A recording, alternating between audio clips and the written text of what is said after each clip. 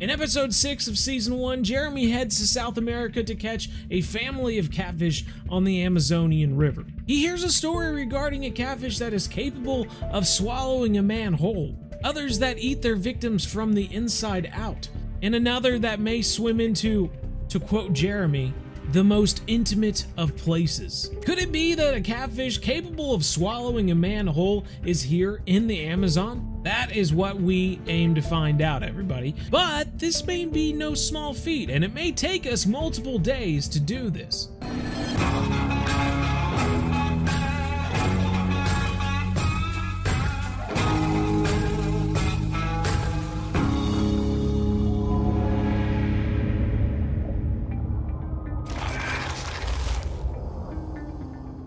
In Jeremy's search for the culprit, he hears more about this story. How fishermen located a struggling catfish on the water surface, but it wasn't until they netted the fish that they took notice of the human legs protruding from its mouth. When police in Manaus investigated the attack, they identified that the catfish in question was the Piraiba. Now this fish has an estimated maximum length of 9 feet and a weight up to 450 pounds, which makes it the largest catfish species in the Amazon. Understanding that the best way for Jeremy to get his hands onto this fish, he heads to the scene of the crime. Armed with strong gear and tackle, Jeremy casts out to see if he can get his hands on this beast. And after hooking into a fish, followed by a 20-minute fight, a gilded catfish rises to the surface. Now, here we are on Marone River, and we of course are also on the search for this beast. But to do that, we need to cross off a few potential suspects, everybody, similar to how Jeremy approached it on the Amazon. And that starts with the gilded catfish. Now, I am armed with the Mokanzi 12'10" SE and the Failure 11,000 SE. These are special edition rods that came with the DLCs. It's just part of the whole beta thing I'm using right now, but you don't need the special edition rods. You can use the rods that are in the game, and these are the Congo rods at that. You don't even need to use these. You can use the rods that you unlock close to Marone River. You don't need to use something heavier, but because we have access to these, because we have access to stronger rods that you could use on the Congo for larger fish, we're going to go ahead and use them here because these are strong fish that we're dealing with, and we do want to make sure that if we can make the fight shorter, we can do that. Now we have 8/0 hooks on here. We have our freshwater prawns, which we're going to throw out for those gilded catfish, and then we have open feeders, and we are going to throw in some of this catfish magic, which is made of this catfish destroyer, and we're going to throw that out there and see if we can get any gilded catfish to come along and take the bait. So let's go ahead and add our catfish magic to our feeders, and then we are going to toss this out towards this marker out in the middle of this water. And if you're wondering what this location is, this is the Selva here on Marone River, down at the very bottom. We're gonna toss this out here and see if we can get gilded catfish, everybody. But before we get too carried away, let's go ahead and switch the time. We're gonna be fishing on this second hump of this day, or this night, I should say, and casting out towards this marker. Well, looks like we got our first taker here. Not putting up a big fight at the moment. Not putting up a fight at all. What do we have here? It is a ripsaw. Decent sized ripsaw though. Get in the net here. There we go. A unique ripsaw at that.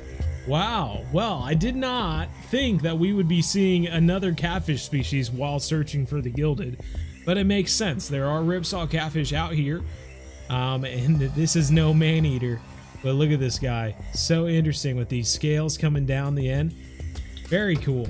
Very cool. Well, let's keep this guy and keep our eyes out for that gilded that we're looking for. That is a cool catch. Looks like we got some more interest in the middle rod now. Ooh, is it bigger? The question. Oh, there we go. It's pulling out a little bit of line there. Not a lot though. You know, it's at least putting up a fight. There's more than we can say for that little ripsaw, but that doesn't mean much since it's not fighting too much. But it is a gilded, which is what we were searching for. Now that it's seen us, it's tearing off some more line, going out towards the snags too. Luckily, we don't have to worry about that.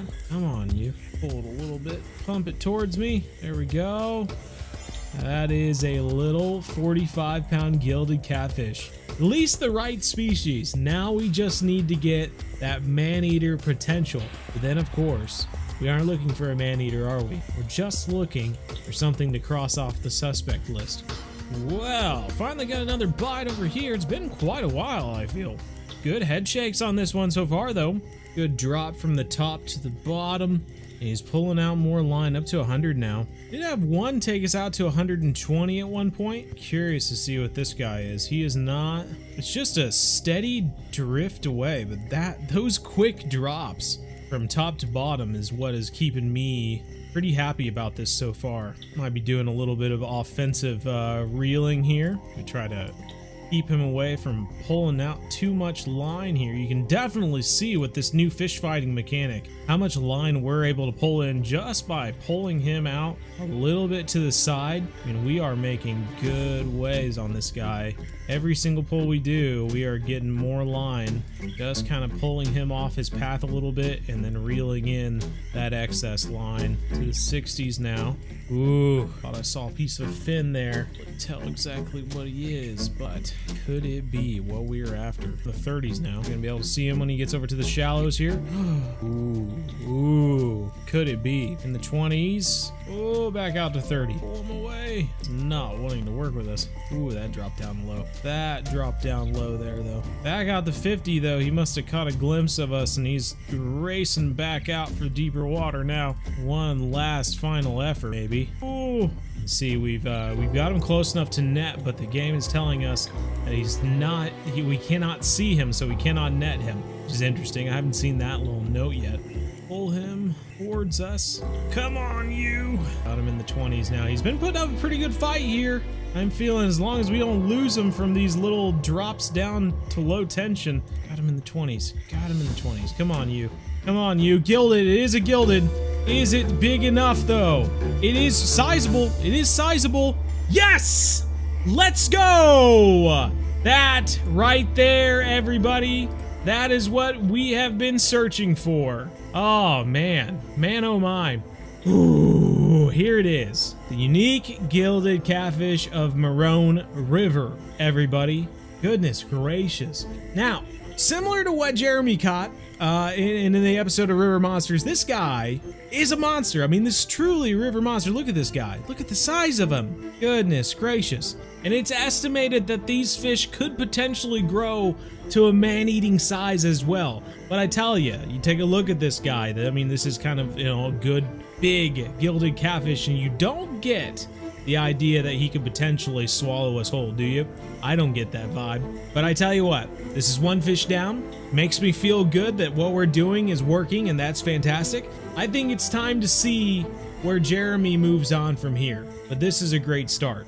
After moving locations, Jeremy receives secret bait from a fisherman to target these catfish on the river. Now, setting out on a boat, he sets out his line and drifts on the open river. But as a storm rolls in, he's forced to move locations. After moving locations, he's now hooked into another fish, but this one is also not the Piraiba. It's another of the catfish family, the red-tailed catfish. Now, similar to the gilded catfish, we are still here at Maroon River, and we're casting out now for the red-tailed catfish. Can we get our hands on this guy, cross him off the suspect list? Similar to the gilded, we are still using those 8/0 hooks. We do have large liver, but we could switch to something different, such as a freshwater crab or something like that. We'll just have to see if we get any bites, and we'll adjust if we don't get anything that we're looking for. Oh, big pull on the third rod now. Increase our drag here. He is taking out a line to begin with. Good sign there. And this was with the new fighting mechanic in the Fishing Planet game. So we've got, he is big head shakes, honestly, going up from very top to bottom. We might be looking at a trophy or something better. We will just have to find out. At the moment, I'm a little scared to even try to pump him towards us. And those darn head shakes are just dropping top to bottom. We are getting no headway with this guy, but it is a good sign, everybody. And once again, 8/0 Captain Hook on the large liver there. Got a little bit of catfish bait, ground bait. Bring him in, but we might keep the tension up and then pull to the side. Pull to the side to kind of pull him towards us a little bit and then reel in that slack. So it seems to work and also keep that tension up as we get another bite. But rather not risk it. Let's just focus on this guy. Try to get out of range of that alarm going off. Brought him in from 130. He's down to 100 now. There's a good sign. Under 100. Sub 100 now. Still trying to pull him out. Pulling him to the side to kind of do a little bit of pumping action. Now he's coming over here. 70s now. 60s. And I have no doubt, just like that last one, when he gets closer and kind of sees us, he might flip out and just swim away. My goodness gracious, those head shakes are just massive. The one dropped below the bottom line there. I thought we might, the chance we could have lost it due to low line tension. Have to really be careful. Moments like these that remind you that Jeremy had a 20-minute fight with that Gilded that he caught on the Amazon, and this guy, mere minutes compared to that, just a fraction. Oh, he was at 30 and pulled us back out to 40 rather quickly. He does not want to go below 30 feet, that's for sure. Just kind of toying with us. He almost goes back out to 50. Yeah, sure enough, now he's back out to 60. Finally got him in the 20s now. What do we, oh, we have a Redtail. We have the Redtail. Come here, you. In the 20s. Gotta get him close so we can get him in the net here. Come on, you. God, look at that big face. Look at that big face. Get in the net, bud. Get in the net. There we go. We got him. Oh, baby. Let's go. Let's go. This is the Redtail Catfish, everyone, in all of its unique glory here. Now, similar to what Jeremy caught in the episode, this is yet another absolute river monster. However, where this fish differs is that there's nothing inside this guy's mouth, but in the episode we get to see that there is something inside of the mouth of the red-tailed catfish Jeremy caught. The Candiru, a small blood-sucking catfish, can be seen falling out of that catfish's mouth. Wow, that is awesome. Let's go ahead and keep this guy and see where Jeremy heads off to next. From here, Jeremy heads back to Manaus, where he hears more about this Candiru and its unfortunate habit of traveling up warm water currents. A man relieving himself in the Amazonian River had an unfortunate run-in with this Candiru, resulting in the fish swimming up his intimate member. This guy had to deal with this fish inside him for 4 days before he was able to make it to the hospital and have it removed. And Jeremy actually brings this guy back to see his attacker. And it's rather shocking to see the size of this fish. At this facility, Jeremy also hears about another catfish named the Candiru Asu, a small catfish that invades dead animals, including humans, as a school and eats them from the inside out.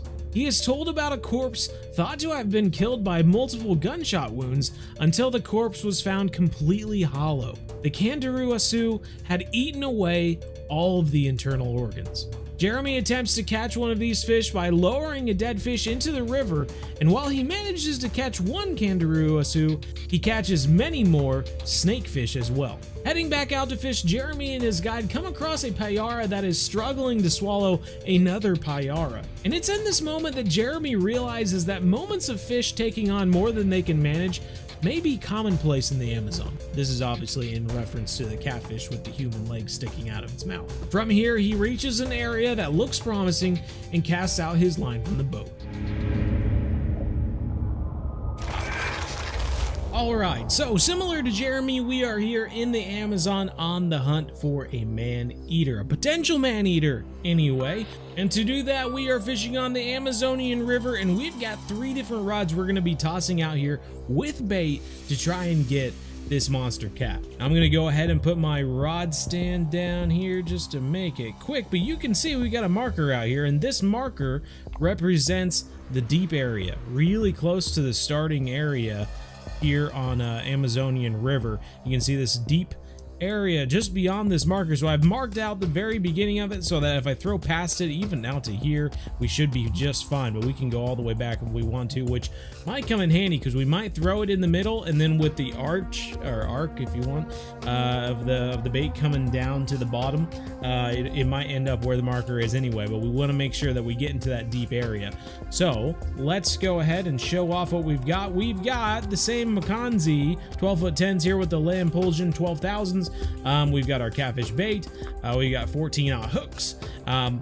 fluorocarbon leaders, and we've also got large livers and huge cut bait. Now I'm sure a few of you are thinking, fluorocarbon leaders, aren't you afraid that you might get bitten off by a shark or something if a shark were to come by and grab this huge cut bait? Well, I am and I'm not. If for one thing, it's not going to be easy fishing for them from the bank, but we are going to be able to fish with 3 rods at the same time. And if you don't have the Congo boat, that's pretty much impossible to do in a boat.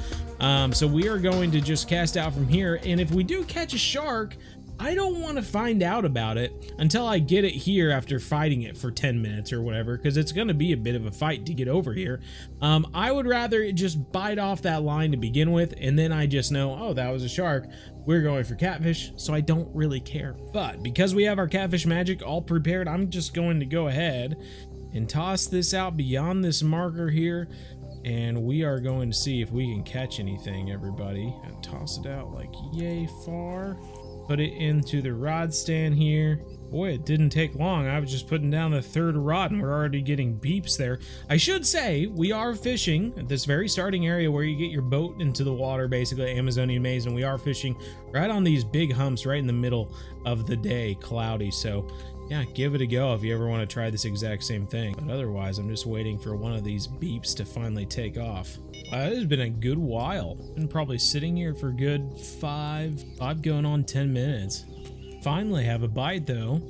Hopefully that means that a lot of the smaller fish that came upon this 14-aught hook were like, whoa, that's too big. I can tell that there's a hook there. So this must be a monster. I'm hopeful. We'll find out, I guess. Coming up to the top. In real life, this would be a troubling scenario of him coming over there closer to those trees there. I'd be worried that he'd be getting snagged up in that, but luckily we don't have to worry about that here. Now that fin sticking up out of the water almost makes it look like a shark. Well, I've been fighting for this guy for a few minutes now. It hasn't been terribly long, which makes me feel like maybe not too huge, but hopefully it is our targeted species. Get over here, bud. I can't think of another thing that it could be. Let's see. It is a Piraiba, our first Piraiba here at the Amazonian maze, and it's 121 pounds. Take a look at this guy. 121 pounds to start us off, and it's not even a trophy. Nowhere close to a unique. Look at that mouth. Open it. It really does look like a shark. It's kind of crazy looking. Let's go ahead and keep this guy. We need to keep on it.